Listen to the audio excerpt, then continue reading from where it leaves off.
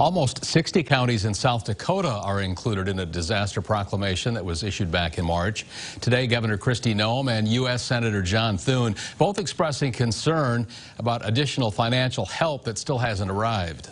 We still have high water levels. We have many communities that are still struggling and probably more to come. So we're doing due diligence to work through our county emergency management directors and local leaders to make sure that every community has the right resources they need. Getting the bill through Congress is really important, and we can get that assistance out there to help with infrastructure needs, and local governments are really having a hard time with roads and bridges and things like that.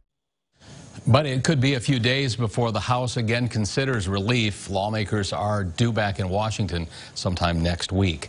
Governor Noem also focusing today on the potential for new flooding throughout the Rushmore state, sending out a statement saying, quote, "While the Corps officials have told us that they are confident in their ability to manage the Missouri River system, we remain vigilant and proactive."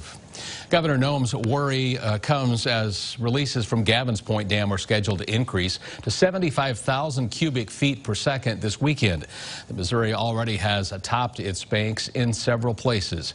And at Dakota Dunes Country Club, the 8th hole is now partially underwater. As the Missouri continues to rise, property owners in the dunes are encouraged to bring valuables from lower floors to upper rooms and plug drains to prevent sewer backup. The Dunes Community Association also asking for members to limit water and sanitary sewer usage.